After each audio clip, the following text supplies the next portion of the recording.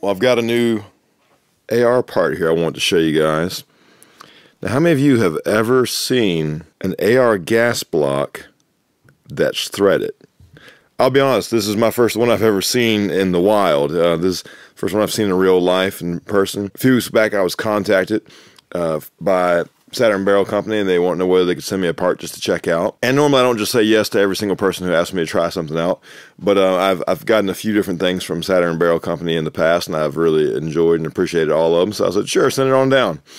And I got this, and I'm like, wow, I know what a gas block is for, but I don't know what a threaded gas block would be for. So I contacted them to see what the thought process was behind threading it, and it shared two things with me. One, even if you don't use it for the intended purpose of what I'm going to tell you next, just this extra little bit on here with the rings and all that, it obviously will help a little bit in the process of heat dissipation. But the intended purpose, why they threaded this, was for the potential use of a reflex suppressor. So after said that to me, I immediately began researching reflex suppressors, and I did not see a single reflex suppressor that would thread onto a gas block like this. They were all threading on in like a barrel over sort of situation, where the suppressor would, if this was the barrel, the suppressor would go down the barrel like this and end somewhere, but they were still threading here at the end of the barrel. Thank you for being an example. Once again, I was wondering, is this part answering a question that nobody's asking? And so I contacted them back. I'm like, hey, I haven't found any reflex suppressors that would mate with an AR gas block that's threaded. So if there is no immediate application for this, you know, I don't have the mythical reflex suppressor that would work with this. Why even review it? Why even put it out there?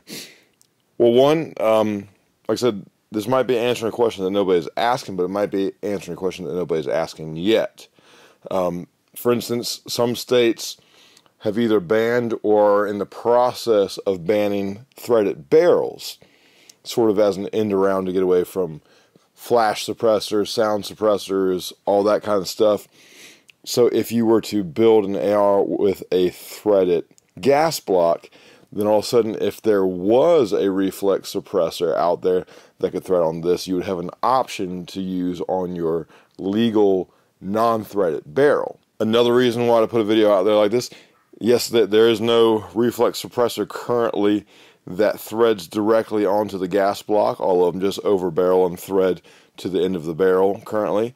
Well, you put the idea out there, maybe somebody with some ingenuity and some engineering skills says to themselves, hey, let's try to build something for this.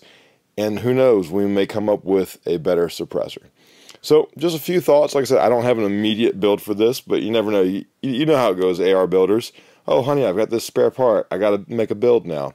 So I don't have an immediate plan for this, but hey, if you guys have some thoughts, throw them down in the comments below. Or if you have some thoughts for some uses for this, or if you know somebody in the suppressor community that would love to build a suppressor for this, I would love to hear from them. All right, until next time, God bless you. Go take your mountain.